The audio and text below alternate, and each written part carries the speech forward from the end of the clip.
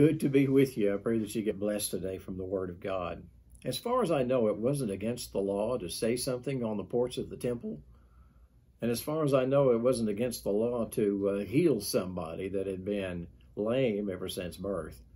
But they got arrested the day before and spent the night in jail for healing a lame man and proclaiming that Jesus was the Son of God.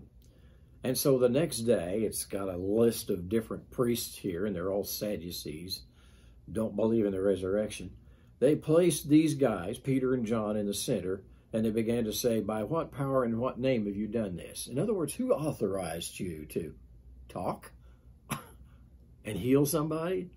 Now it says here, Peter was filled with the Holy Spirit. The Bible says that you have to keep on being filled with the Holy Spirit. You confess your sins and yield to God and allow Him to fill you, but sin creeps into your life and you have to do that over again. One baptism of the Holy Spirit, many fillings is what God's Word teaches.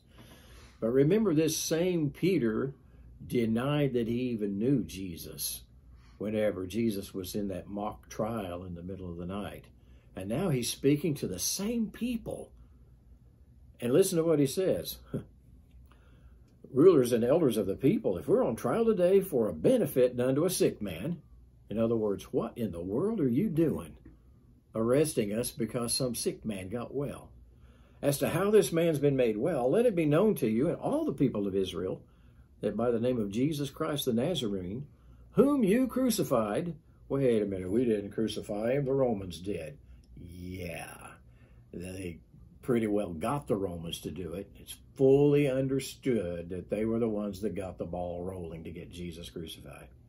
Whom God raised from the dead, this man stands before you in good health. And then he speaks about Jesus, the prophecy in Psalm 118, and Jesus used that prophecy too. The stone which the builders rejected has become the head of the corner. In other words, this Jesus that they rejected as Messiah is the foundation upon which everlasting life and the church are built. And then verse 12 is a good verse to memorize. There is no other name under heaven given among men by which we must be saved. The name of Jesus. If you're trusting your own good works to get you into heaven, you're trusting your name. And the Bible says your name isn't good enough. The only name is the worthy name of Jesus, who bore all of our sins on the cross, rose from the dead, and gives everlasting life to anybody who calls on Him. I hope that you've done that. God bless you. Done.